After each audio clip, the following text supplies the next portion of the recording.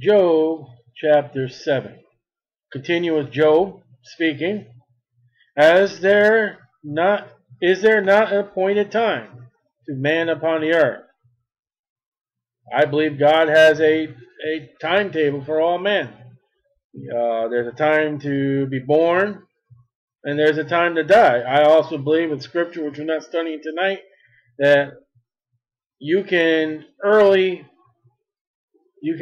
move that date up earlier by doing sin. And imagine if you do something in your life where smoking, drinking, or anything like that, you cause yourself to die earlier than the Lord wants you to die. Well, guess what you're going to give account for? All those days that you didn't live. That's another story. Are not his days also like the days of a hireling? A hireling is somebody who's hired to do a job. Hebrews 9:27 and Romans 6:23. Acts 17:26 and 31 are verses you can look up.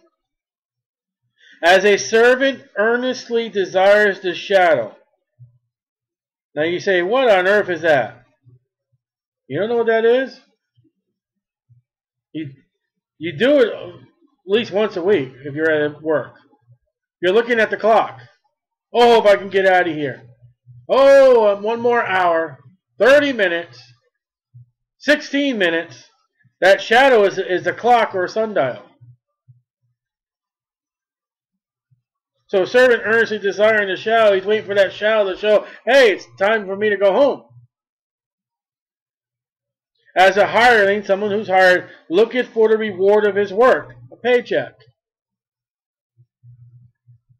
So Job is saying, listen, I'm looking for death as much as a guy who wants to get out of work or as much as a guy who wants to get his paycheck.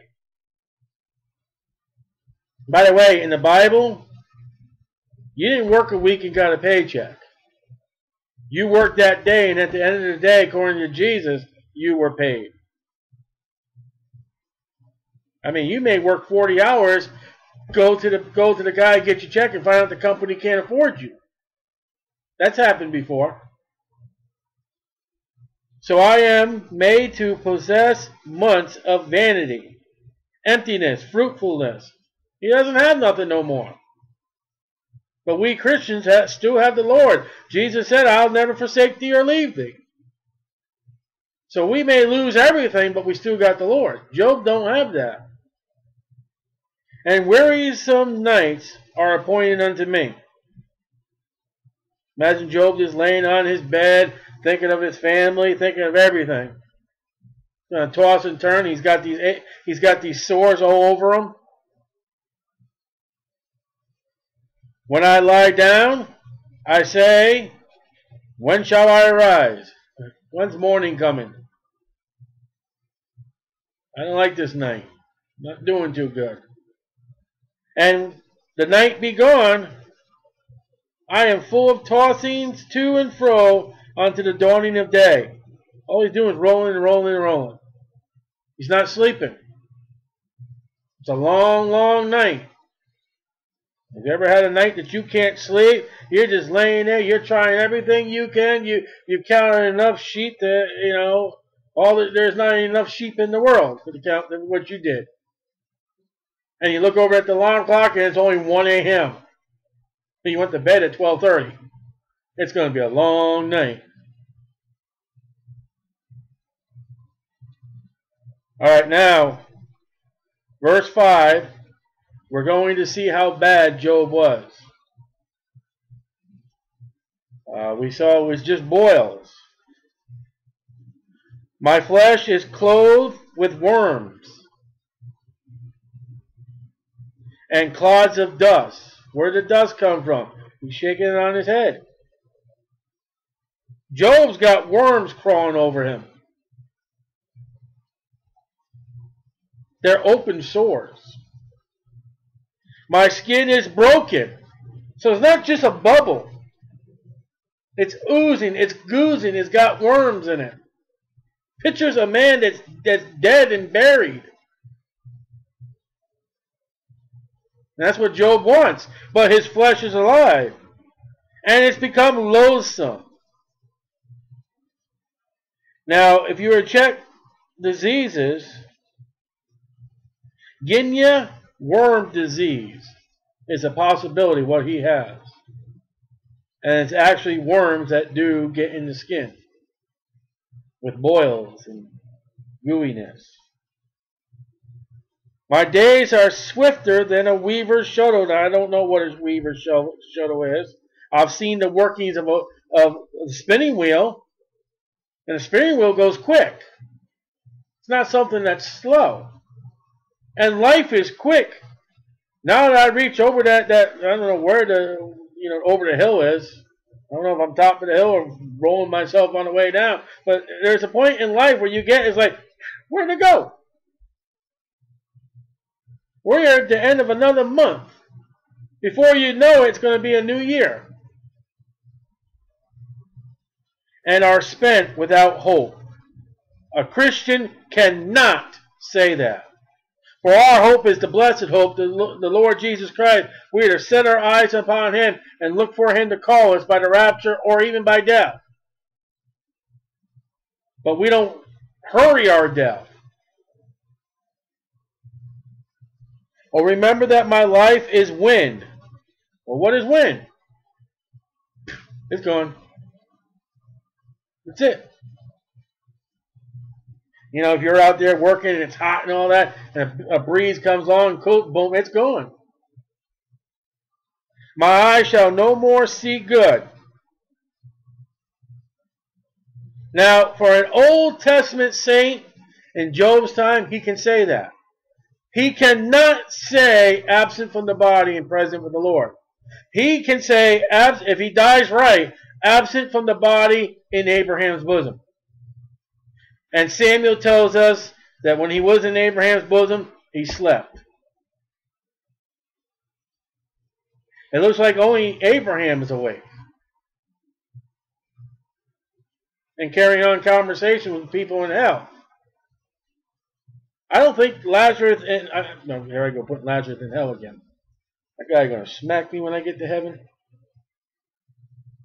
What was I going to say? Oh, the rich man.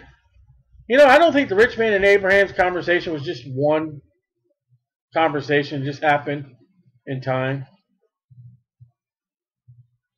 I think there's a lot of people in hell when they see their loved ones over there on Abraham's, but I think they say the same thing that rich man says. I think Abraham was kept, you don't have to believe that. I think Abraham was kept busy. Those guys shouting across. I mean, you're in hell. There's only one thing you want is out. And they're talking and they're screaming. And Abraham can hear it. Imagine one of those Pharisees that John the Baptist says, don't say you have Abraham because I'm able to raise up these stones. You imagine one of those Pharisees had died and gone to hell that time. And, Abraham, I was one of you. Well, and then carry the conversation. The eye of him that has seen me shall see me no more. True.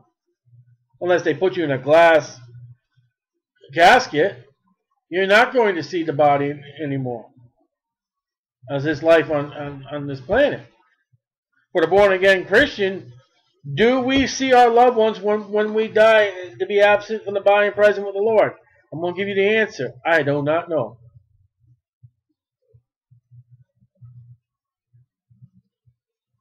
I don't know.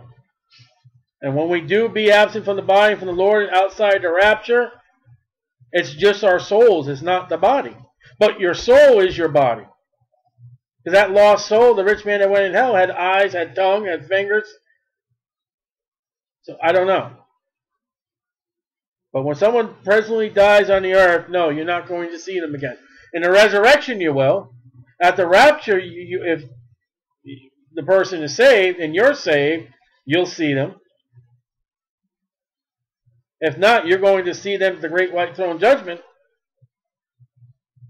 Thy eyes are upon me, his friends, and I am not. I am not what? His life. What is his life now? Nothing. As the cloud is consumed, you ever watch a cloud and then boom, is this gone? And vanishes away.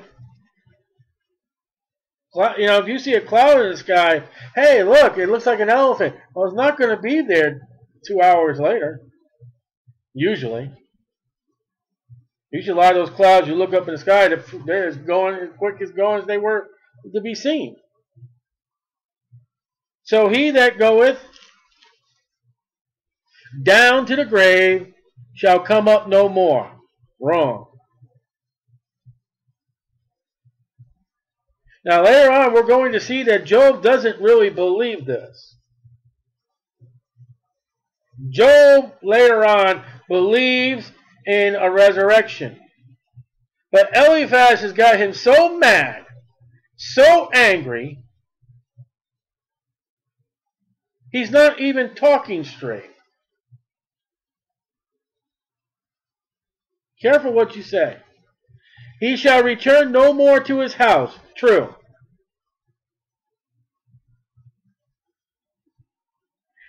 If they do, he's a spook. Haunted house. Do I believe in ghosts and stuff like that? Yeah. Have I ever seen anything? No. Have I ever had anything supernatural happen to me? Yes. Neither shall his place know him anymore. I mean, you're not going to be there no more once you die. It'll be your wife's name, your children's name, or, you know, if the house is sold, someone else's name. And man despised the Bible. Back in Connecticut, where we live, you know, when you go to the old areas of Mystic and all that, they got a plaque on the house that this was, you know, somebody's house, Captain somebody's house. Well, that's a lie. Because now it belongs to the homeowner. That guy has died and long gone on. It may have been his house at one time. Therefore, I will not refrain my mouth. It looks like right now they're like trying to shut him up. Come on, Joe, shut up. Be good, come on. No! I am not going to shut up. I am not going to refrain my mouth. I will speak in anguish of my spirit. Sit down and listen. You talked. You wouldn't let me interrupt. Now just sit there and listen to me because I'm angry. That's what's going on. This ain't no how do you do a little talk here. Don't think about that. Like I said, I read the Bible the way the Bible is.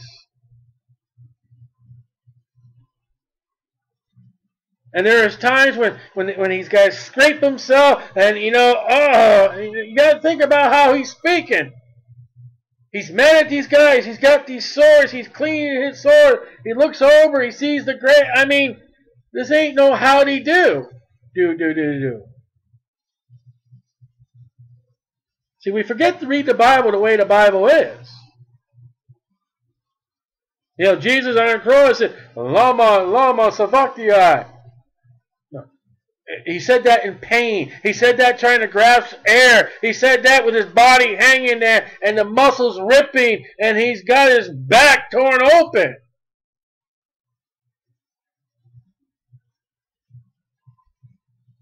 And no preacher in this century could even describe the voice of our Savior on how bad he was tortured. And to say, Eli, Eli, lama sabachthani. Say it with a lot of pain. Imagine trying to say that, trying to reference what Job's going through. Imagine Jesus Christ saying that, and you got nails in both your hands. You got nails in both your feet. And you're hanging there and you're suffocating. Because your body's fluids are filling up. Your lungs are being consumed by your own body.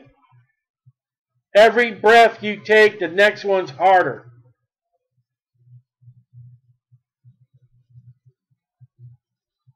And then he had time to speak to the dying thief. And today in paradise, no. Paradise. I can't even do it.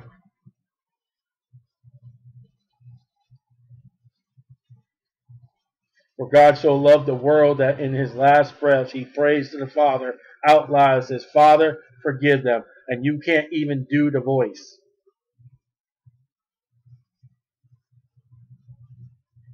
And this is Job.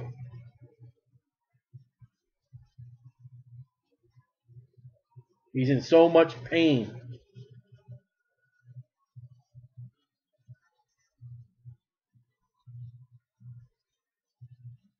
Oh, I lost my spot. 11? All right, chapter 11. Therefore I will refrain my mouth. I will not refrain my mouth. I will speak in the anguish of my spirit.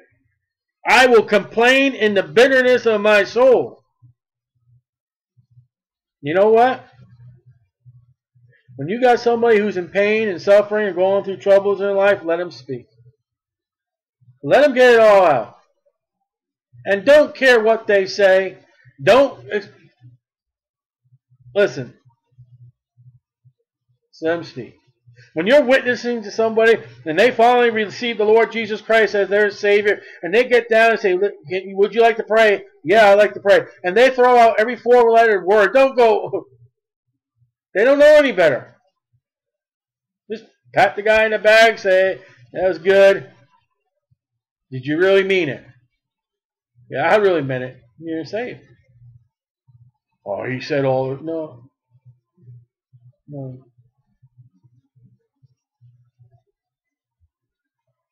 Let him speak.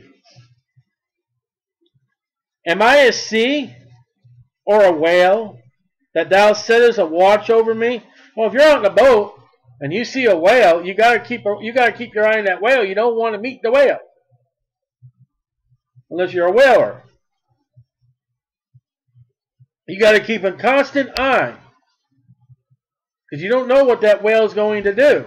And he's saying, listen, you guys just going to just watch me to see what I'm going to do? Am I your entertainment? People pay to go out in a boat and watch whales as entertainment.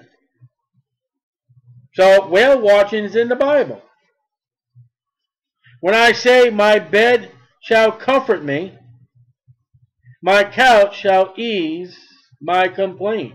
He wants rest. He needs rest. He's been on the ground for 7 days and 7 nights, as far as we know. And what it looks like, he has not slept. You know, if I was these three friends, I'd tell you what I'd do. And listen, they didn't have pills like we have today, but they had herbs and stuff like that. There were stuff they can go get that they could have gave Job that would have knocked him out and put him to sleep. That would have been a help to Job. You mean drug him? Yeah, let him get some sleep. Let him get some rest. So somebody who, in this kind of thing like this, with less words, maybe you need find out, hey, you know what? You just need to go to sleep and just rest. Then thou scarest me with dreams. Now he's turned to God. Because men can't give you, well, they can give you dreams, but God gives you dreams. Man can cause dreams. And terrify me through visions. There's your nightmares. What's his scary dreams? What is nightmares? What just happened to him in chapter 1 and chapter 2? Maybe his sin, maybe God's revealing to him his self-righteousness and he doesn't want to face it. Maybe he always had nightmares and dreams. Well, I don't know. I don't know who Job is. But he mentions nightmares and dreams. so that my soul chooses strangling and death rather than my life. He's so afraid of going to sleep and these dreams and all that. He wants to die. At every point we've seen from chapter 3 and chapter 6 and 7, he wants death. What do you do as a companion instead of opening up your big mouth?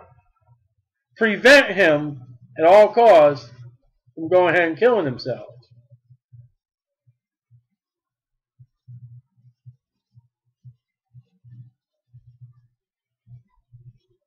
You say, will they do it?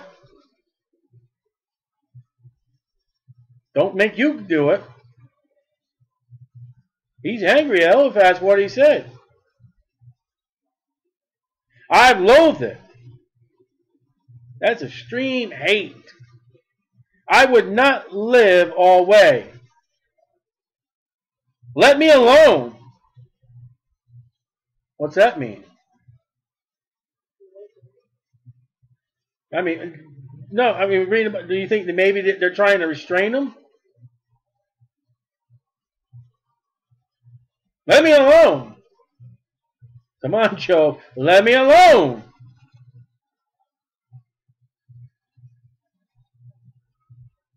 So you're going to have people who are in distress. They're going to say, let me alone. The Bible tells you that. Pain and anguish and sorrow. For my days are vanity. Well, not really. I mean, yeah, you lost everything. Yeah, you lost your children. But, I mean, there's still life.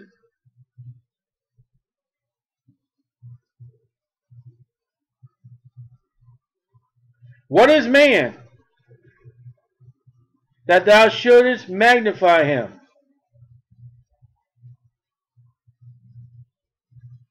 Now, he's going back to God and saying, you know what? Look at all the stuff I had, God. Look who I was. He's verged again on that self-righteous. Lord, you magnified me. Why? Why did you give me all those animals? Why did you give me all those children? Why did you give me everything you got? And now I sit here with these idiots in pain and sorrow. Why? He's searching God. You should never question God. Not if you want to know. Not questioning God as far as, no, God, who do you think you are? It's God, what am I to learn from this experience? Is it correcting? Are you correcting me, God? What lesson do I need? What am I doing wrong? God, am I doing right and Satan's angry with me and you comfort me until it's done? Or is this just an object of lesson in life or something? God may be putting you through something right now. And it's all because, not because you sin, not because he's correcting you, not because Satan's angry with you. He might be putting you through something right now because you may be dealing with people or a person later on down the road. And you'll be able to walk in their footsteps, but not their shoes. See, imagine if a man will go up to a woman and tell the woman how hard it is to have a baby. No, sorry, can't.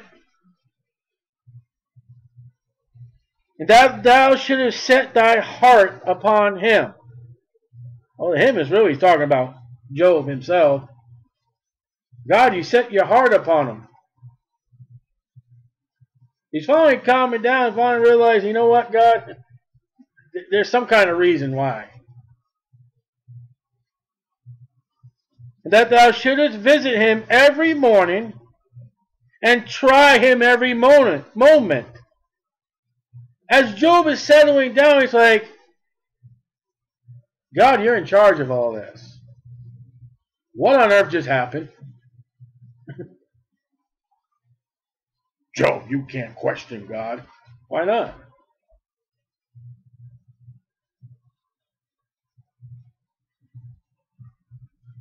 I mean, visit every morning. I mean, it looks like Job may have prayed every morning, may have talked with God. I mean, he didn't have a Bible to read.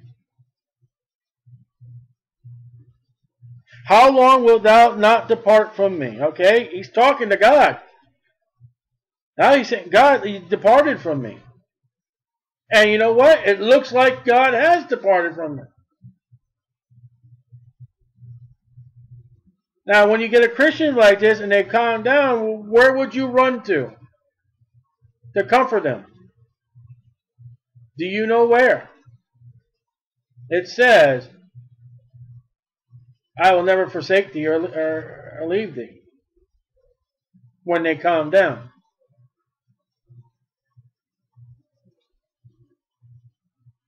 Nor let me alone till I swallow down my own spittle. Let me swallow my own spit, alright? It must be hard for him. Swallowing your spit is easy. Maybe not for him.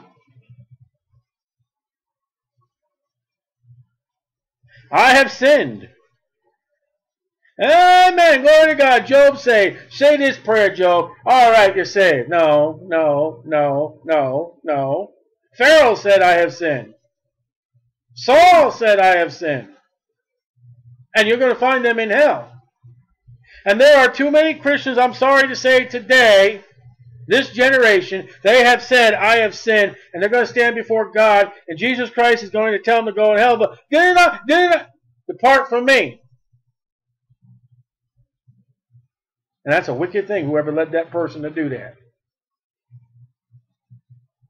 Now, Job is on the road, I have sinned. I haven't talked to many people on the street ministry, but I have gotten people to say, you know what, I'm a sinner. We had one guy come up there, yeah, I'm a sinner, but I enjoy the drugs.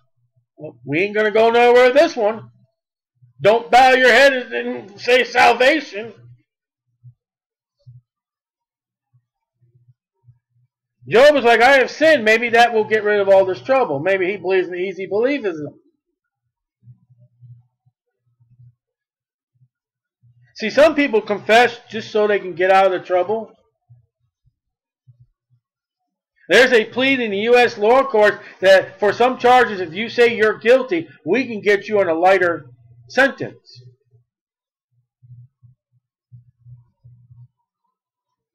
Don't be fooled always by I have sinned. Especially no one's been talking to him about sin.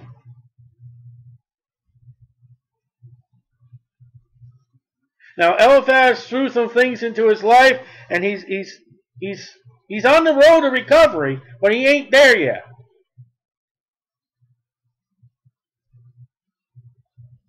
What shall I do unto thee? Now we're on the road. Now he's saying, listen, I have sinned. Okay, what do I need to do to get right? And the next friend that comes up ain't going to show him the way at all. And then the next friend that speaks won't show him. He won't learn the way to get right until Elihu and Jehovah speaks.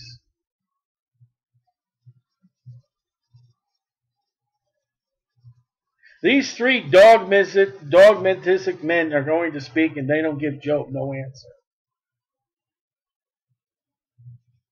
And we are worse in this generation. So think when you're dealing with somebody and they say, I have said, all right, I can get him saved. No, that guy's been through so many kind of churches, so many kind of teachers, so many kind of TV evangelism, so many times of radio ministry, that he doesn't even know what sin is.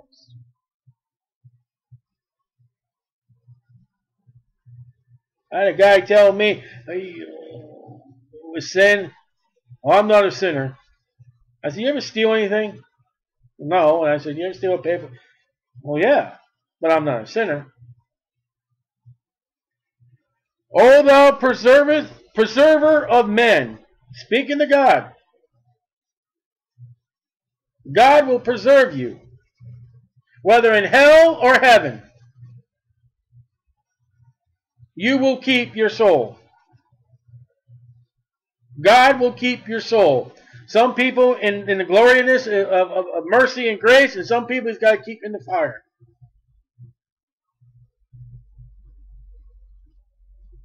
Why hast thou set me as a mark against thee? Well, Satan really did. It was Satan's fault, to be honest. But God's using it for correction, so that I am a burden to myself. I got to take care of myself.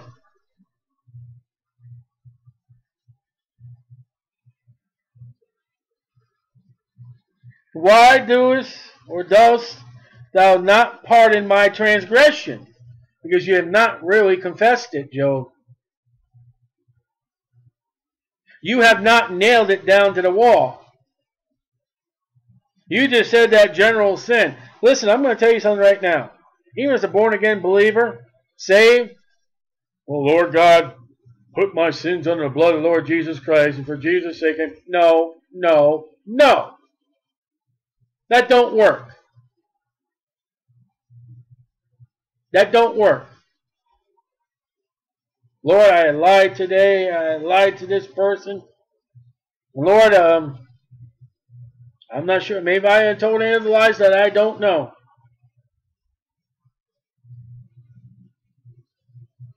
I'll tell you what, most Christians are afraid to pray. God answers it. I know He does. I know personally. Say to the Lord, be honest. Say, Lord, are there any sins today that are unconfessed in my life? I don't mean just today. I mean my entire life. If there's any sins since I've been saved that you and I are not right about. And you wait about 5 minutes. It don't even take that long sometimes. And you'll be laying there if you're not distracted by anything. Do it when you can't sleep. You can't sleep. Say, Lord, how's our fellowship? Too many Christians are afraid to say that because they know God will answer them. And then you'll be held accountable. Well, I'll tell you what, your fellowship's broken. You won't tell people about Jesus. Not going to ask God no more.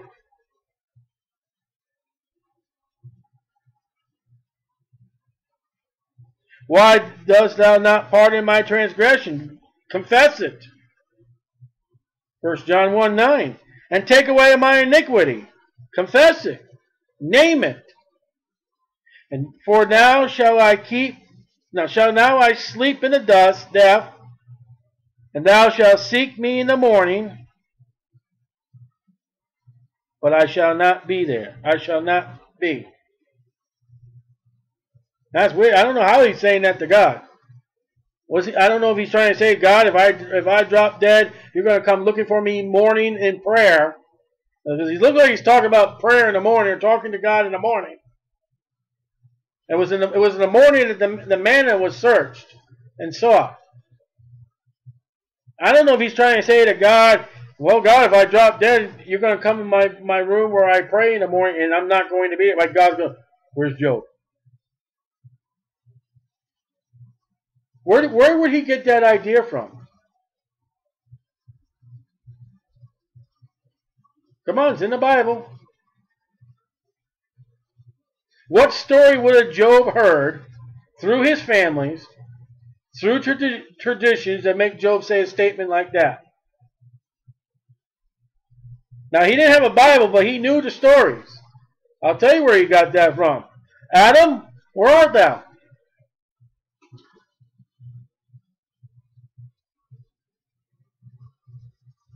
Where art thou, Adam? That's where he got it from. But God wasn't like, gee, I lost Adam. No, God wanted Adam to confess, to come up and say, hey, God, guess what? What? I took that tree. Adam didn't do that, though. He beat it around the bush. They moved from the tree to the bush. Then they played the tag game. It was her fault.